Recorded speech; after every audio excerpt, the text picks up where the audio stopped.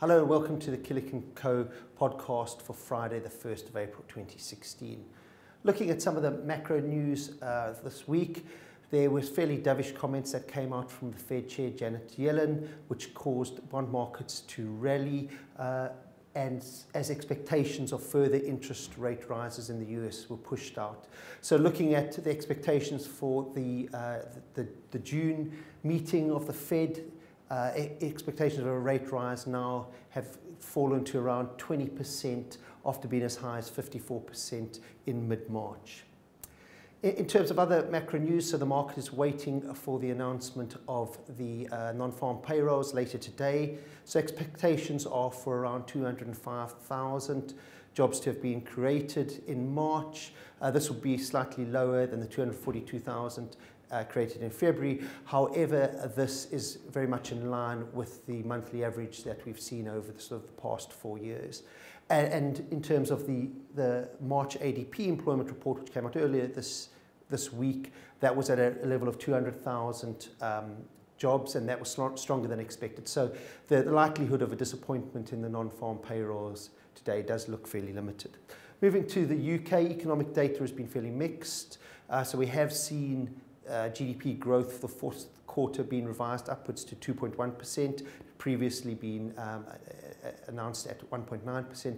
However, this has been offset by a weaker than expected current account deficit, which came in at 33 billion. That was higher than the 21 billion expected. And looking at it as a percentage of GDP at around 7%, that is now the highest level on record. And you can see how it has tracked sort of over the last 10 years.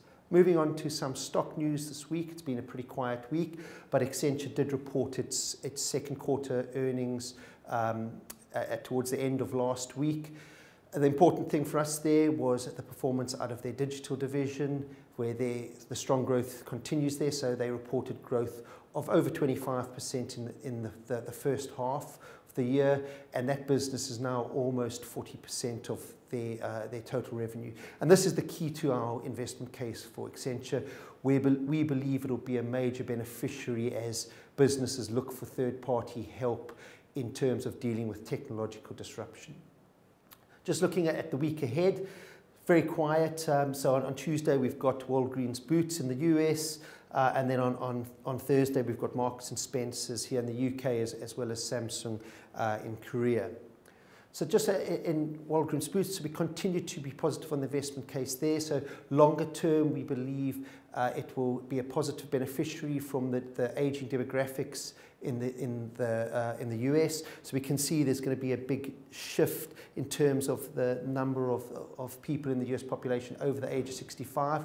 Why is that important for Walgreens? Well, someone over the age of 65 tends to fill over twice the number of prescriptions that someone that's below 65 does. And also the other big driver over the longer term for Walgreens is the fact that more people are coming under insurance coverage in the US, especially from the Medicaid and Medicare state coverage programs. And over the more short term, we see a driver being the M&A activity that they've undertaken recently, the acquisitions of Rite Aid and Alliance Boots, as well as a return to generic drug price deflation, which benefits their margins. Marks & Spencer's is due to report, and there we believe that we should continue to see good performance out of the food division, where it should continue to show positive like-for-like momentum and slight market share gains.